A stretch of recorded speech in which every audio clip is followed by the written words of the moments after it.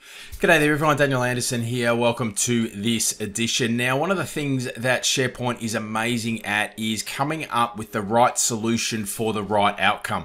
And that's why it's really important for us to start with what we're trying to achieve first and start from the outcome in mind. And this is one of those situations that we're going to have a look at now, is by thinking about what we're trying to achieve and how we want to actually display some content. In this case, we're going to be looking at latest resources that could be in the form of videos or PowerPoint slide decks or documents or things like that. Then we want a nice visual way to be able to represent those. Now, the news web part and the news publishing functionality in SharePoint provides us with a really good platform, not just for news, but for lots of other different types of scenarios. So we just need to think outside of the box a little bit and see how we can utilize the tools that we have to come up with a really good end result. So what we're going to have a look at here is how we can use the news link post type to then display some latest resources of different types. Okay, so PowerPoints, videos, and things like that. So let's have a look what we're going to do here. So you can see I'm on the landing, which is a typical home page of an intranet. We can see we've got company news and updates in one news web part, and then we've got latest blog articles in a different web part.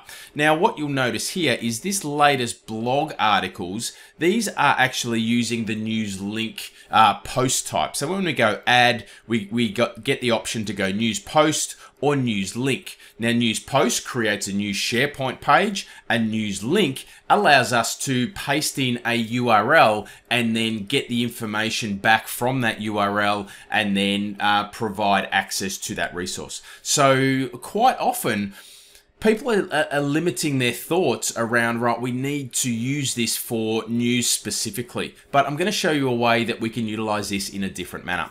So I'm just going to use this latest blog articles section here, and I'm going to click the add.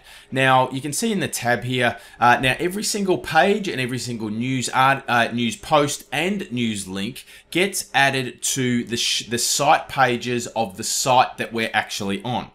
So I've got a video library here in our landing site collection. Now, what's good about adding a link is that this can be, or the sources or the destinations can be actually on any site. As long as it's got a URL, it can be on any site in your intranet, internally or externally as well.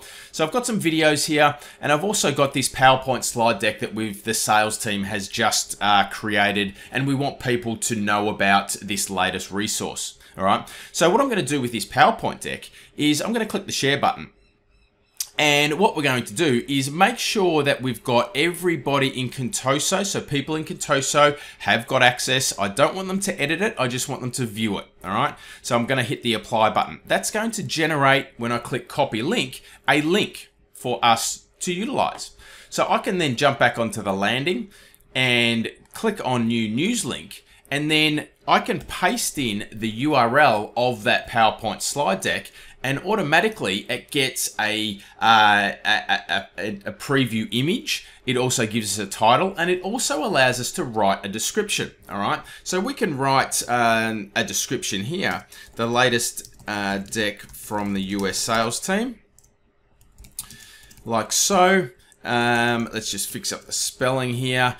We can change this, the title if we want. We can even change the thumbnail at this point, all right? So let's change the thumbnail here. We might choose, let's just choose this image for now, and we've got this preview image for that PowerPoint slide deck. Now, because I've set this up in a way that I've got two tags here, I've got a category in the site pages library.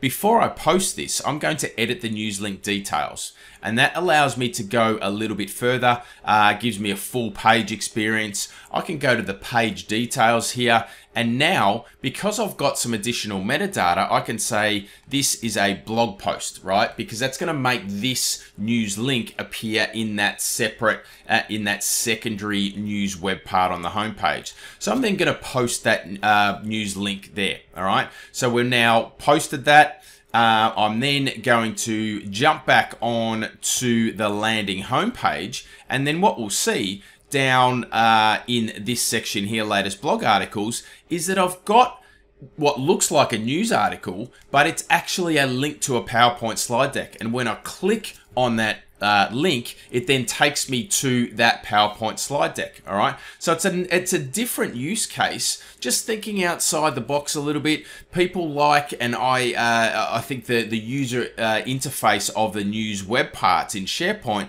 is something that you can utilize for lots of different types of scenarios. Let's give a video a go. So again, I'm going to go to New News Link. I'm going to go to a video, and let's go to the Contoso monthly Q&A. Same thing, I'm going to hit the share button, or what we could also do is just select this item here, and I could copy the link. It's going to give the opportunity for me to say, right, people in Contoso, I want you to be able to view this. Let's apply. I've got the link. Let me copy that link now, and using the same functionality, I'm going to paste the link to the video in this case here. I get the title, and I can use the description here. Let's go view the latest monthly Q&A right here.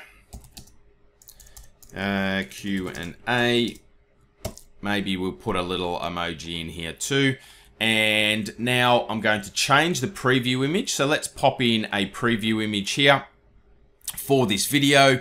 And again, I'm going to edit this. I just want to make sure that it appears in the right position on the home page. So I'm going to jump into here, and then I'm going to select blog posts, and I will then post that news. All right, so that's posting. We are done. We'll jump back onto the home page, and if I scroll down here, again, we can see that we've got a link, not to a news article as such, not to a PowerPoint or a document, but to a video. When I click on that video, it's going to be I'm going to be taken to the video where I can then consume and watch that content.